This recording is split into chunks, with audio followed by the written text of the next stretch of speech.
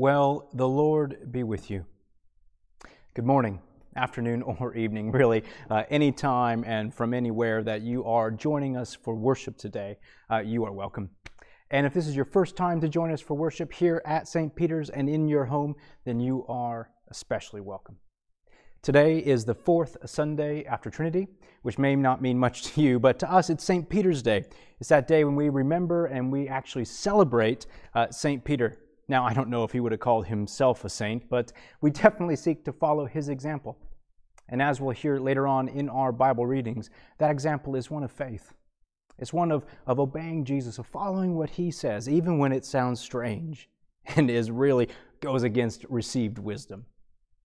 Well, as we begin our worship, why don't we start with a prayer of preparation, a prayer that helps us put our hearts, put our heads in the right place.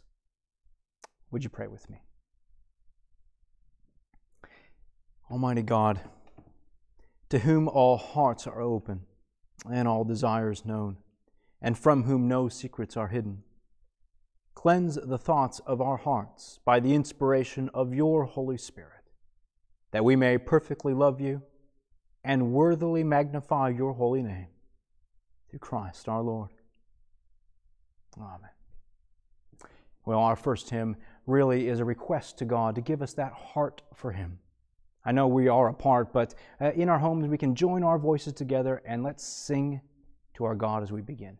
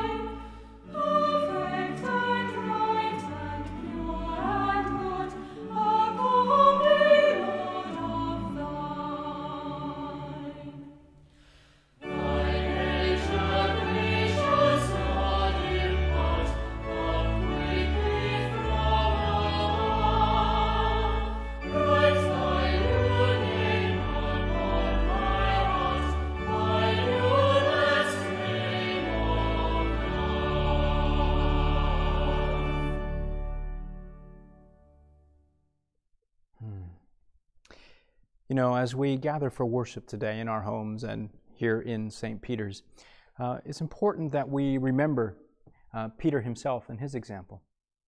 The fact that, at the Last Supper, that final meal with Jesus and his friends, when Christ came around and washed each person's feet individually, he came to Peter. And what did Peter do? Peter said, "Oh, no, not me, Lord. Don't wash my feet." But what did Jesus say? He said this, "Peter, if I don't wash your feet, you have no part in me." And Peter's response is, "Well, Lord, not just my feet, but my whole body." Then you just have to love Peter. It's all or nothing really with Peter. As we now come before the Lord in confession, let us call to mind our own sins and those things which we need the Lord to wash away from us. Our Lord Jesus Christ said the first commandment is this: "Hear, O Israel, the Lord our God is the only Lord. And you shall love the Lord your God with all your heart, and with all your soul, with all your mind, and with all your strength." And the second is this: love your neighbor as yourself. And there is no commandment greater than these. And on these two commandments hang all the law and the prophets. Literally, hang. And so let us confess our sins. Let's call them to mind and confess them now in penitence, in a real, true, sorrowful heart and faith. Together we pray. Most merciful God, Father of our Lord Jesus Christ, we confess that we have sinned in thought, word, and deed, and we have not loved you with our whole heart, and we have not loved our neighbors as ourselves. And in your mercy, forgive what we have been. Help us to amend what we are and direct what we shall be. We may do justly, love mercy, and walk humbly with you, our God. Amen.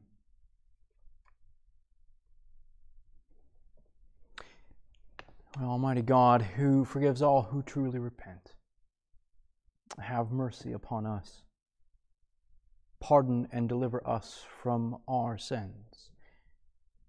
Confirm and strengthen us in all goodness, and keep us in eternal life. Through Jesus Christ our Lord. Amen. We're now going to sing and celebrate that forgiveness in the words of the Gloria.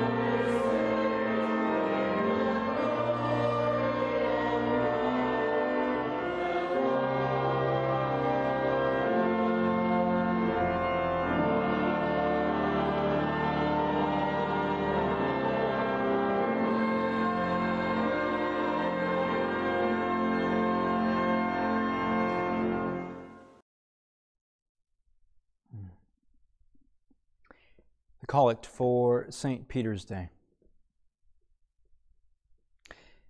Almighty God, who inspired your apostle St. Peter to confess Jesus as Christ and Son of the living God, build up your church upon this rock, that in unity and peace it may proclaim one truth and follow one Lord, your Son, our Savior Christ, who is alive and reigns with you in the unity of the Holy Spirit, one God, now and forever.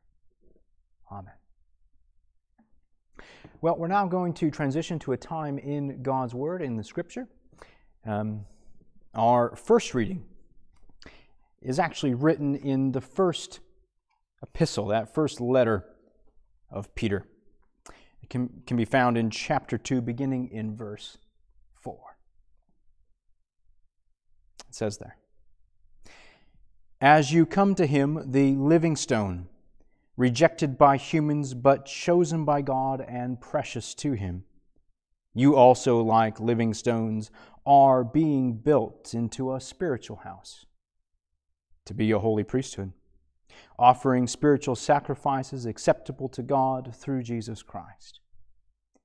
For in Scripture it says, "See, I lay a stone in Zion, a chosen and precious cornerstone, and the one who trusts in him will never, no, not ever, be put to shame." Now to you who believe, this stone is precious. This is the word of the Lord. Thanks be to God. Hear the gospel of our Lord Jesus Christ according to John. Beginning in the 21st chapter, the first verse, it says this. Afterwards, Jesus appeared again to his disciples by the Sea of Galilee. And it happened this way. Simon Peter, Thomas, also known as Didymus, Nathanael from Cana in Galilee, the sons of Zebedee, and 2 other disciples were together. "Well, I'm going out to fish," Simon Peter told them. And they said, "We'll go with you." And so they went out and got into the boat, but that night they caught nothing.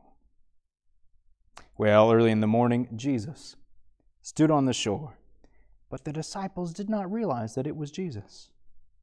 And he called out to them, "Friends, haven't you any fish?" "No," they answered. He said, "Well, throw your net on the right side of the boat, and you'll find some."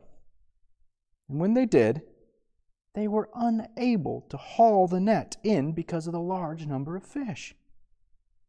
Well then, the disciple whom Jesus loved said to Peter, "It is the Lord." And as soon as Simon Peter heard him say, "It is the Lord," he wrapped his outer garment round him, for he had taken it off, and jumped into the water. And the other disciples followed in the boat, towing the net full of fish, for they were not far from shore, about 100 meters. And when they landed, they saw a fire of burning coals there, with fish already on it, and some bread. This is the gospel of the Lord. Praise to you, O Christ. And now Martin is going to come and speak to us.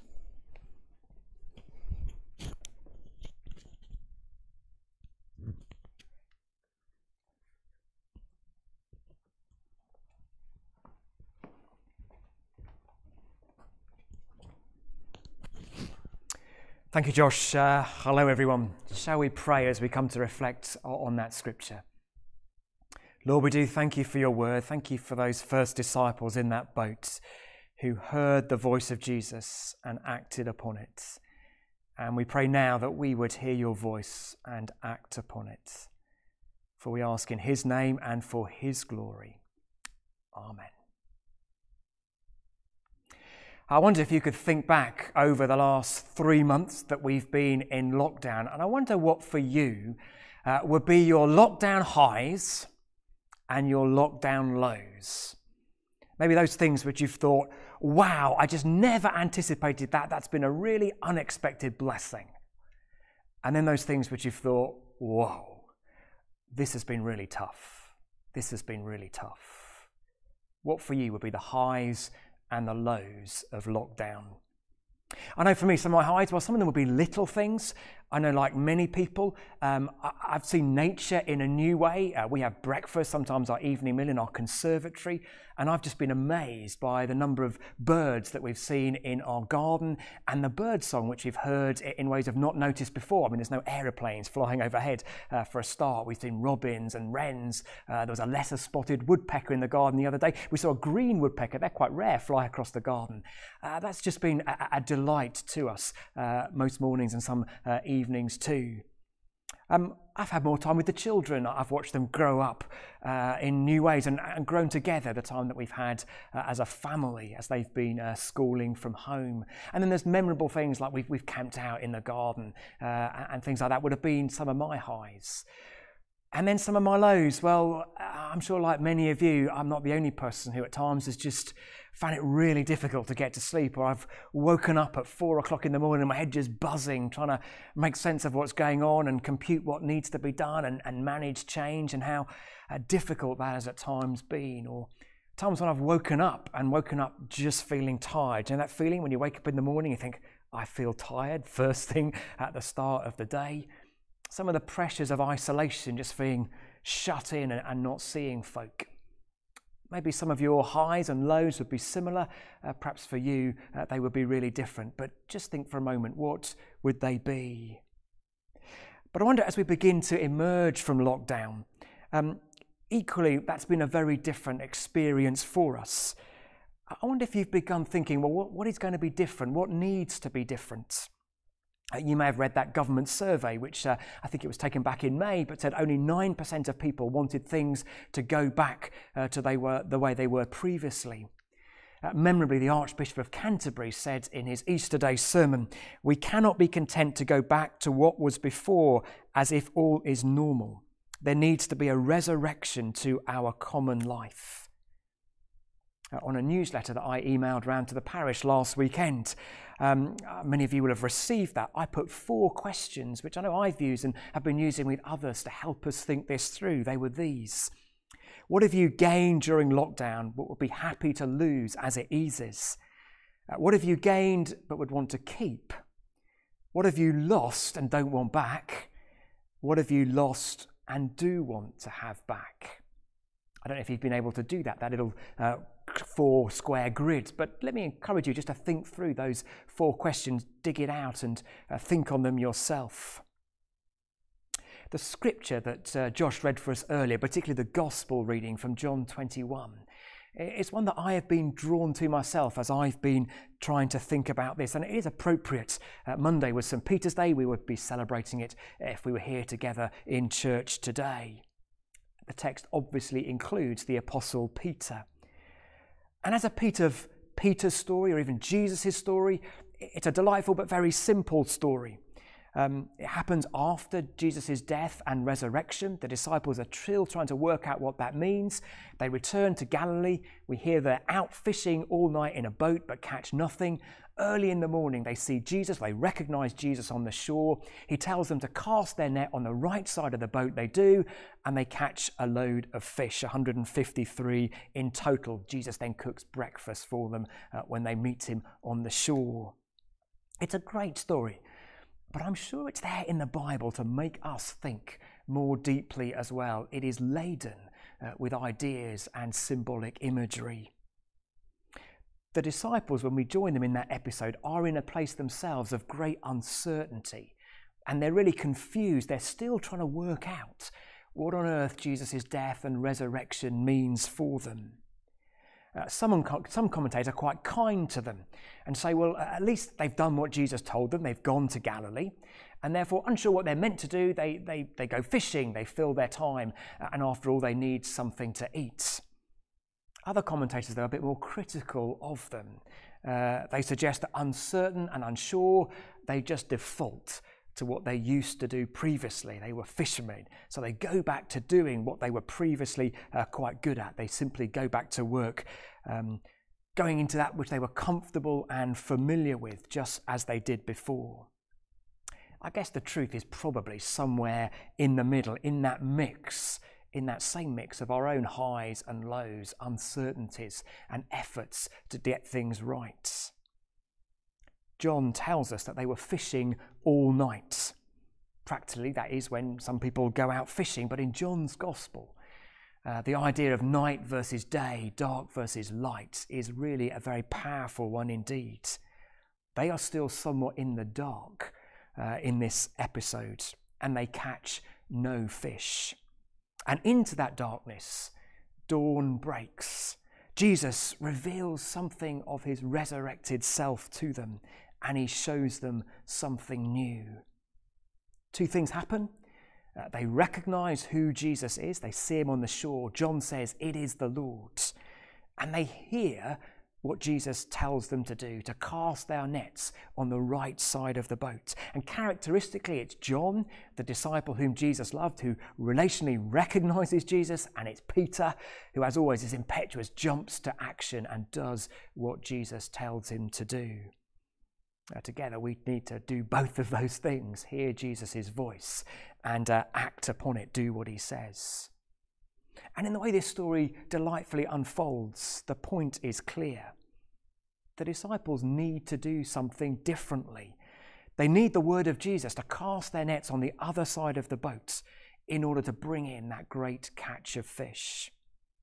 To experience the new thing that Jesus, by his resurrection, is bringing to them, they do need to stop doing what they were doing previously, fishing in the dark on the left side of the boat, and do what Jesus tells them to do. At dawn, cast their net on the right side of the boat. They couldn't just do the same thing in the same old way, their own way. They did have to hear what Jesus said to them. In order to catch fish, as I said, they had to stop fishing as they were and start fishing as Jesus instructed them. Now, all sorts of novel and bizarre ideas have been set forward as to why there are 153 fish. You can look them up, explore them if you want to. My preference is simply that they were so amazed by the number of fish that they caught that someone said, "Wow, let's count them and see how many there were." And there just happened to be 153. But the main point is obvious, isn't it? There were lots compared to none previously during their nighttime fishing. What they could not do at night on their own, they could do with Jesus.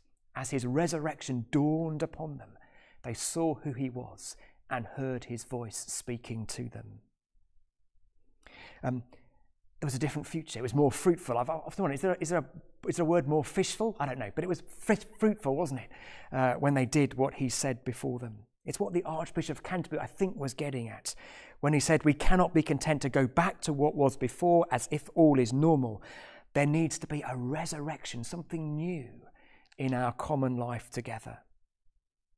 And that's a challenge for our own lives, isn't it? To hear the voice of Jesus and to act upon it, not to go back to doing all that we were doing previously, but to say, how do we be the people of God, obedient to Jesus, as more of his resurrection life dawns upon us and as he leads us into what he has for us.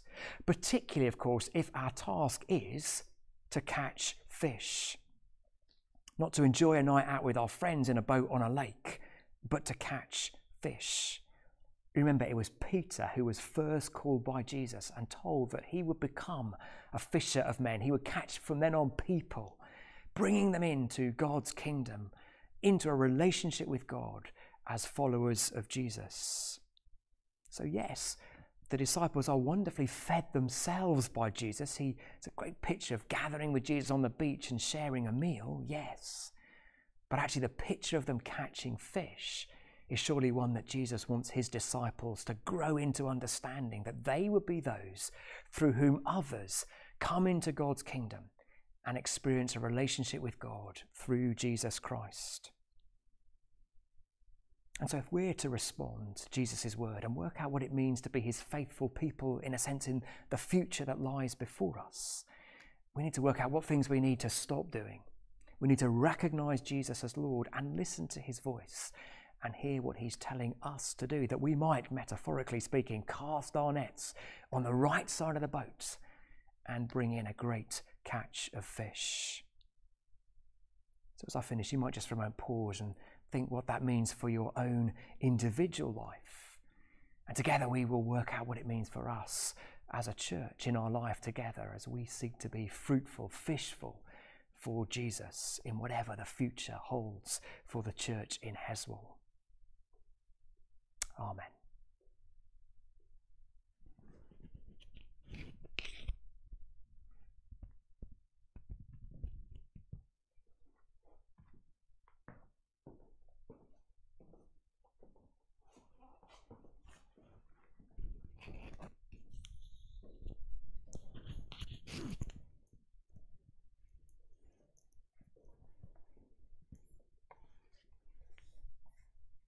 Amen.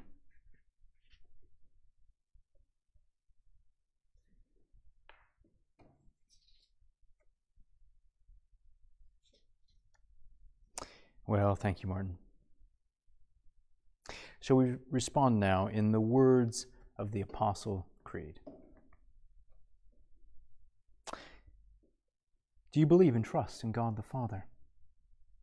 I believe in God the Father Almighty, creator of heaven and earth. Do you believe and trust in His Son, Jesus Christ? I believe in Jesus Christ, His only Son, our Lord, who was conceived by the Holy Spirit, born of the Virgin Mary, suffered under Pontius Pilate, was crucified, died, and was buried.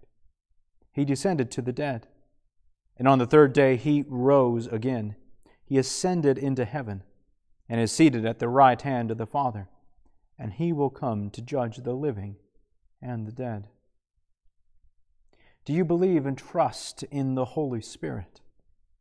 I believe in the Holy Spirit, the Holy Catholic Church, the communion of saints, the forgiveness of sins, the resurrection of the body, and the life everlasting. Amen. Well, let's turn now to prayer.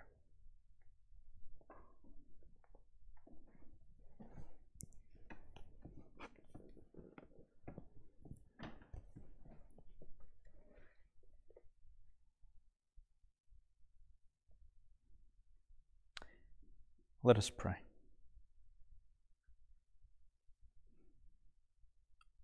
Father God, I ask that you would make us fruitful, even fishful for you. God, both in our own lives personally and in our congregational life here at St. Peter's. Lord, I ask that you would help us to reflect on those 4 questions which Martin has put to us.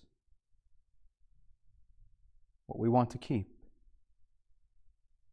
and what we don't want any longer.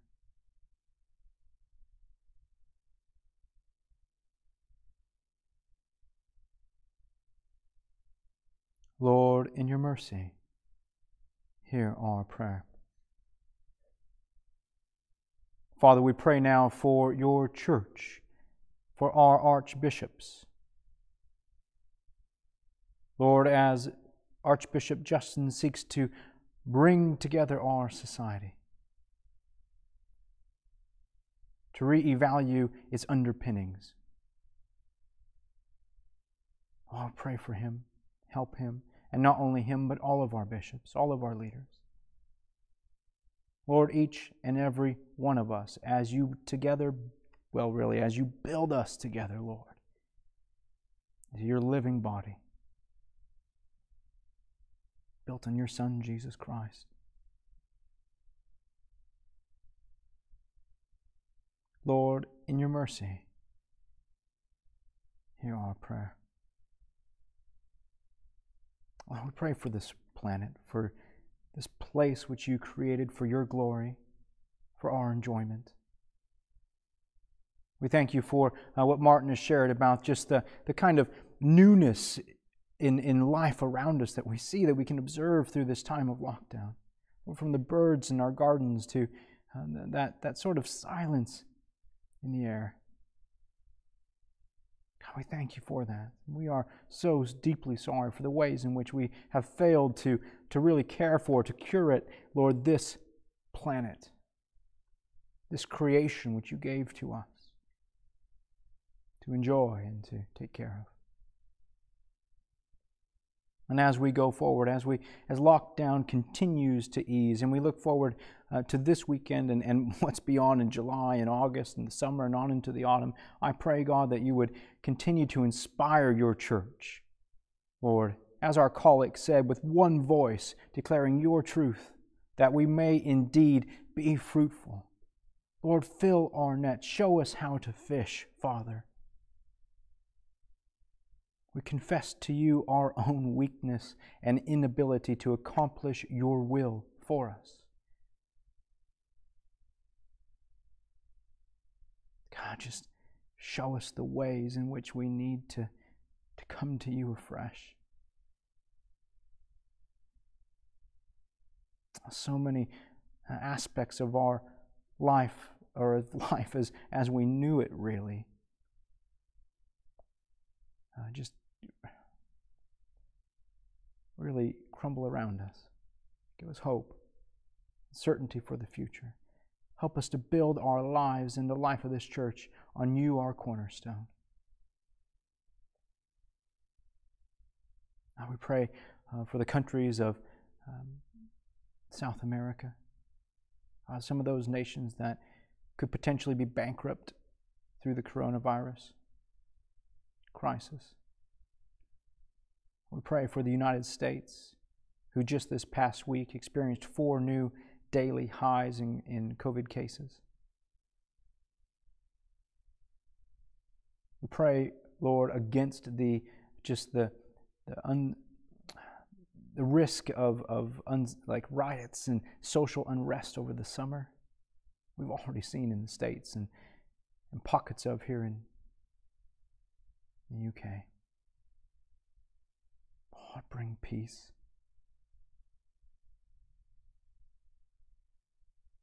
As the underpinnings of our society are challenged, may we find new stability in you.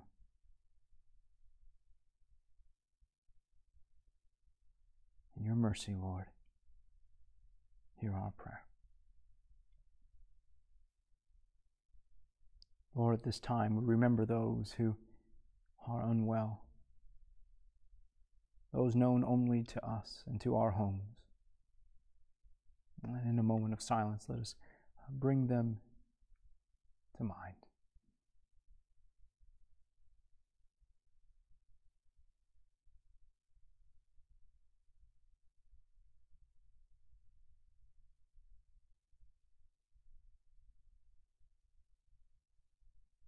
Lord, we want to bring before your throne of grace, particularly, Lord, today, Mark,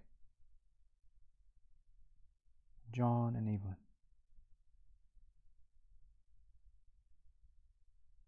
Close to them.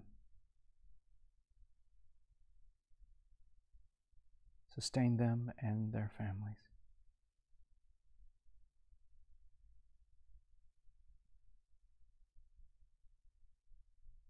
Lord, in your mercy,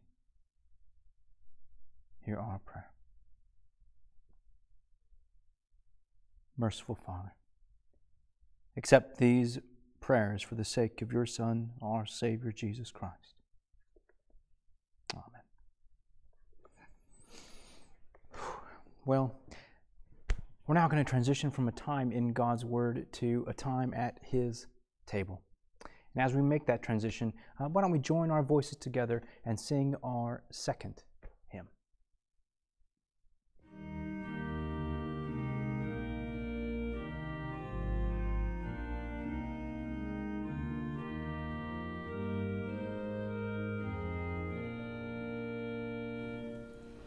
Lord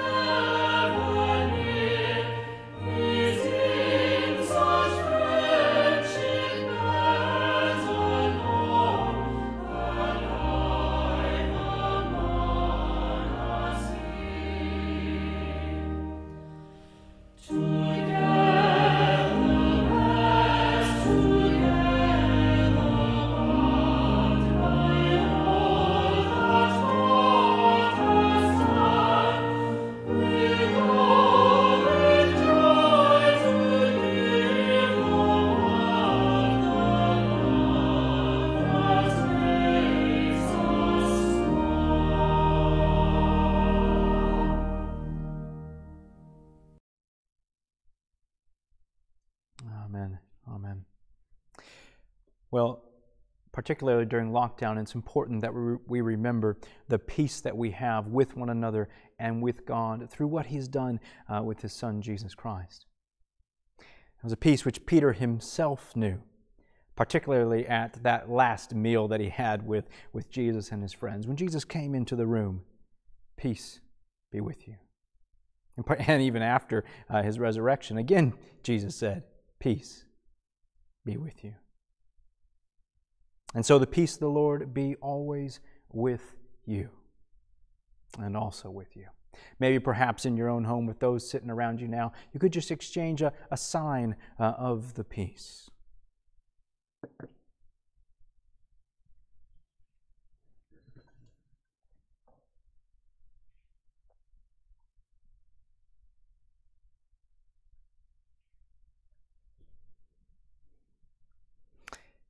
Well, let us now come to the Lord's table to remember what He's done for us. The Lord be with you, and also with you. Lift up your hearts. We lift them to the Lord. Let us give thanks to the Lord our God. It is right to give thanks and praise. It is indeed right. It is both our duty and our joy, at all times and in all places, to give you thanks and praise, Holy Father, Heavenly King, Almighty and eternal God, through your Son, Jesus Christ, our Lord. For He is your living Word, and through Him you have created all things from the beginning, and formed us in your own image. Through Him you have freed us from the slavery of sin, giving Him to be born of a woman and to die upon the cross. You raised Him from the dead and exalted Him to your right hand on high. And through Him you have sent upon us your holy and life-giving Spirit, and made us a people for your own possession. Therefore, with angels and archangels, and with all the company of heaven, we proclaim your great and glorious name, forever praising you and saying, Holy, holy, holy Lord, God of power and might, heaven and earth are full of your glory. Hosanna in the highest. Blessed is he who comes in the name of the Lord. Hosanna in the highest. I'll accept our praises, Heavenly Father, through your Son, our Savior, Jesus Christ. And as we follow His example and obey His command, grant that by the power of your Holy Spirit, these gifts of bread and wine may be to us His body and His blood, who in the same night that He was betrayed, took bread, and He gave you thanks. He broke it and gave it to His disciples, saying, Take, eat, this is my body, which is given for you. Do this in remembrance of me.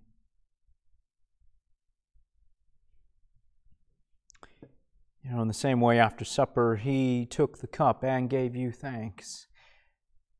He gave it to them, saying, Drink this, all of you. This is my blood of the new covenant, which is shed for you and for many for the forgiveness of sins. Do this as often as you drink it in remembrance of me. Therefore, Heavenly Father, we remember this, His offering of Himself, made once for all upon the cross, and we proclaim His mighty resurrection and glorious ascension.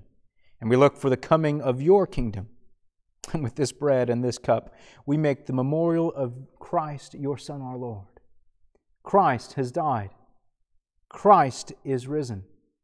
And Christ will come again. Accept through Him, our great high priest, this our sacrifice of thanks and praise. And as we eat and drink these holy gifts in the presence of your divine majesty, renew us by your Spirit, inspire us with your love, and unite us in the body of your Son, Jesus Christ our Lord. Through Him and with Him and in Him, in the unity of the Holy Spirit, with all who stand before you in heaven and earth, we worship you, Father Almighty, in songs of everlasting praise. Blessing and honor and glory and power be yours forever and ever. Amen.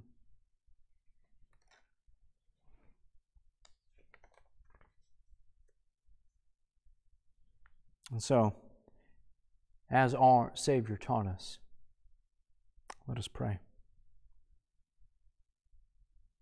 Our Father in heaven, hallowed be your name. Your kingdom come, your will be done, on earth as in heaven.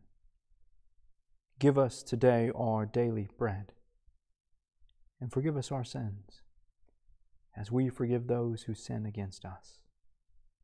Lead us not into temptation, but deliver us from evil. For the kingdom, the power, and the glory are yours, now and forever. Amen.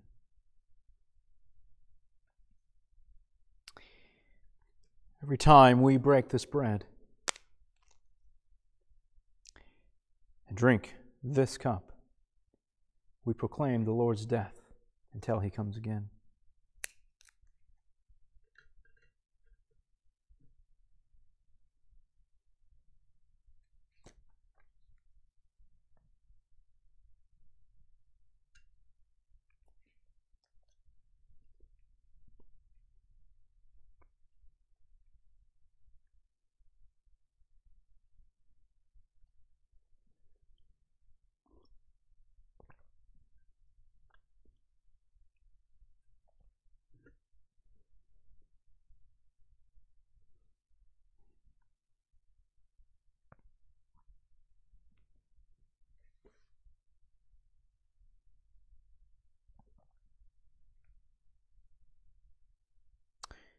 Lord God, the source of truth and love, keep us faithful to the apostles' teaching and fellowship, united in prayer and the breaking of bread, and one in joy and simplicity of heart.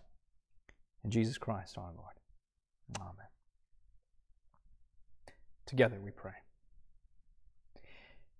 Almighty God, we thank you for feeding us with the body and blood of your Son, Jesus Christ. Through him we offer you our souls and bodies to be a living sacrifice. Send us out in the power of your Spirit to live and work to your praise and glory. Amen. Amen. Right, well, thank you very much for joining us for our worship on this, the fourth Sunday after Trinity. St. Peter's Day, that day in which we remember Peter the Rock, or perhaps I think he probably actually thought of himself as a pebble, which is probably why we remember him so well. That humility of heart. A few items of news. We've got a new website. If you haven't clicked on that yet or gone there, do so. See what's up there. It's absolutely fantastic, and a huge, huge thank you to everyone who's worked so hard to put that together. Go ahead and check that out this week. We are open for private prayer and soon to be open for public prayer, which we'll talk about in a moment. St. Peter's, the building down here, which we are in today, is open Monday to Friday, 9:30 to noon, thereabouts, for private individual prayer. And the Good Shepherd is also opening this Monday and this Friday for private prayer from 11 to 1. So you can drop in there or come down here if you just fancy just a break, really. Time just by yourself with the Lord in personal prayer. This Sunday coming up, we have some great news. We are able to open the doors of the church buildings for public prayer. And we're doing so down here at St. Peter's this Sunday at, the 5th, isn't it? Sunday the 4th? 12th. It's the 12th. Right. This Sunday, everything's normal. This Sunday, everything's normal. Sunday the 12th, we are opening our doors down here at St. Peter's at 9 a.m., 10 a.m., and 11 a.m. for a time of, 3 times rather, of public prayer. It will be absolutely, it'll be so good to get together, to pray together. We're going to use some of the Psalms as we really just kind of seek to come back together as a congregation in the building here. Now, we do just ask that you would, it's not necessarily a ticketed event, but that you would let us know if you are coming. You can do that on Church Suite. If you haven't yet signed up to Church Suite, why don't you do that this week? Or you can give the Parish Center a call and just let them know that you will be joining us and for which service you'd like to join us. Again, those times are 9, 10, and 11 on Sunday the 12th. Now, You may be wondering what's going to happen with our pre-recorded worship and with our live worship on Facebook on Sundays. Both those things will continue as normal. So you will be able to have this pre-recorded service as well as our 10:30 live service on Facebook. So yeah, by all means, continue to attend those in your home as well. And we look forward to later this summer kind of bringing those into the church building, and what in the world that's going to look like. Please pray for us. Right. Well, I think that's enough news. Again, thank you for joining us for our worship today. It's been an absolute joy to gather together here and in your home. Should we pray? The peace of God which passes all understanding, Lord, give us that peace. Keep your hearts and minds in the knowledge and love of God and of His Son, Jesus Christ, our Lord. And the blessing of God Almighty, the Father, the Son, and the Holy Spirit be among you and remain with you always. Amen. Go in that peace to love and serve the Lord. In the name of Christ. Amen.